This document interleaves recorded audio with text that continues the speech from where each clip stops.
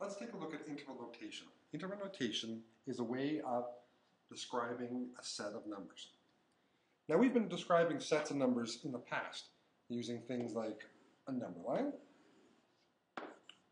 We could say that a number is in between 3 and 10, simply with a couple of dots on a number line and a solid fill in the middle.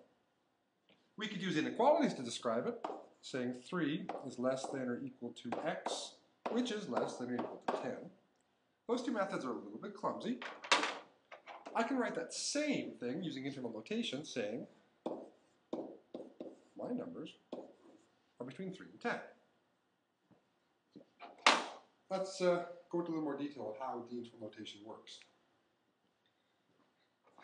In inequalities, we've got two sets, or two basic sets. We've got greater than and less than, and we have greater than or equal to, less than or equal to. In interval notation, greater than and less than, the ones that do not have the equals part, are described with round brackets, and the ones that do have the equal signs are described with square brackets.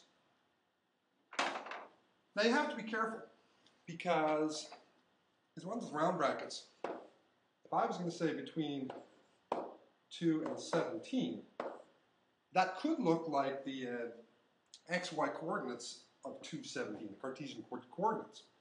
So you have to be careful when using interval notation that you don't get those two mixed up.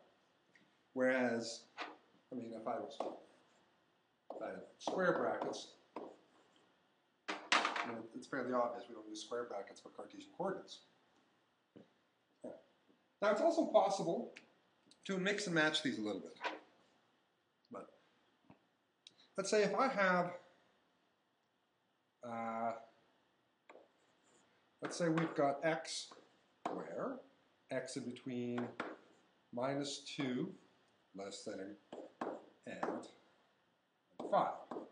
If I want to write this using interval notation, well, my lowest number is -2, and that's always on the left. My high number is 5, and that's on the right. And I look at what type of inequality. These ones do not have the equal sign, so I'm going to put round brackets. If I have it the other way around, x, where x is between -7 and -3, in this case, because I've got the equal sign in there, I started -7 is my lowest, -3 is my largest, I'm going to put square brackets on it.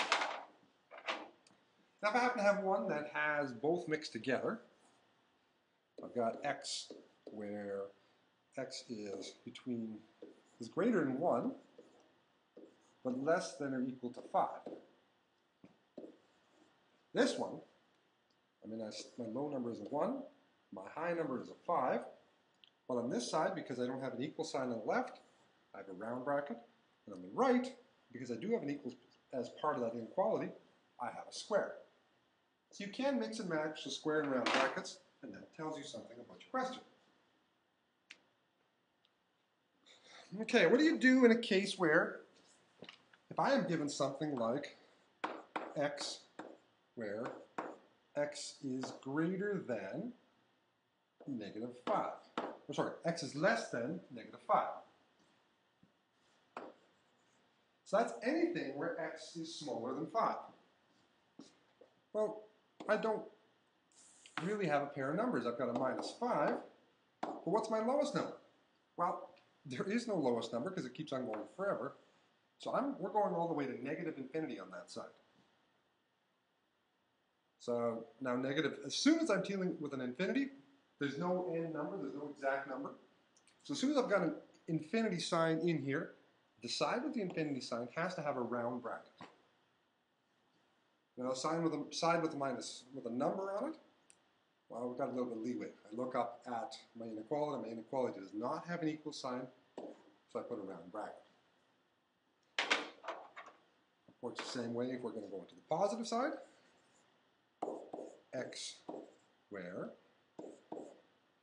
x is greater than or equal to 2. Right? look at that, my smallest possible number is going to be a 2. But, I mean, and it's going to be anything bigger than 2. So there's no set biggest number, so I have to use infinity. Now it can equal exactly 2, so I put a square bracket on it. But, I mean, there's no end to the infinity, so I put a round bracket on that. I've got negative infinity, positive infinity. And you have to differentiate between the two. Because if you just say infinity, we assume it's off to the right. Negative infinity is going off to the left. That being said, if I wanted to show where x is all real numbers, oh, my pen isn't working right. All real numbers, well, it's going to go from negative infinity all the way up to positive infinity, and there's my answer right there. Now sometimes you're going to get into a little more complicated situation where you've kind of got two regions that x can fall in. And you have to be able to describe both of these. So I can't describe it with a single interval. If I were to take the left-hand side, I can describe this left-hand side with, well, it goes all the way to negative infinity and up to negative 2.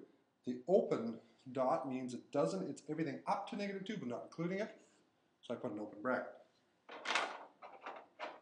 This right-hand side here, I would describe as, it starts at 4, goes up to infinity.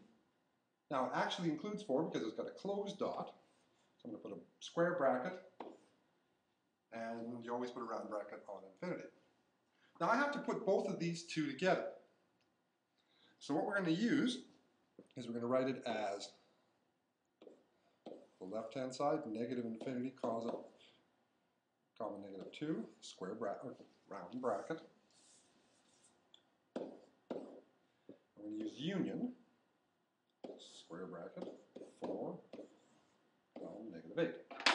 So that means it is the interval from negative infinity up to negative 2 and the interval from 4 to positive infinity. So that means union means and. It does not include the stuff in the middle. And once again, always start with the lowest on the left and the highest on the right.